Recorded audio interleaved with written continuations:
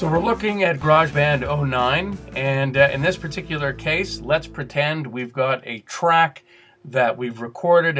It's cranked at full volume. We've gone over here. In this case, we're talking about the drum track. We go over to our track volume. We look. It's cranked at 6 dB. It cannot go any higher, but we need that track to go higher.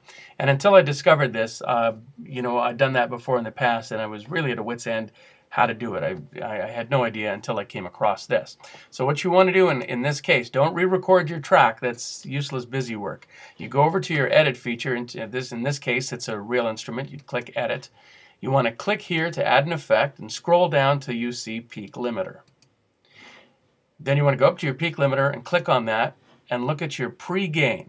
And you can go from minus 40 dB up to plus 40 dB, and the default setting is at 0 dB.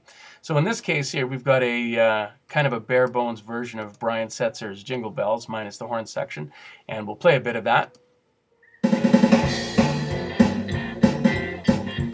So, I mean, the drums are fine. They could actually go lower. But now we want to take them up higher. So I'm going to do it live, and we're going to crank it to 2 or 3 dB just so you can hear the difference.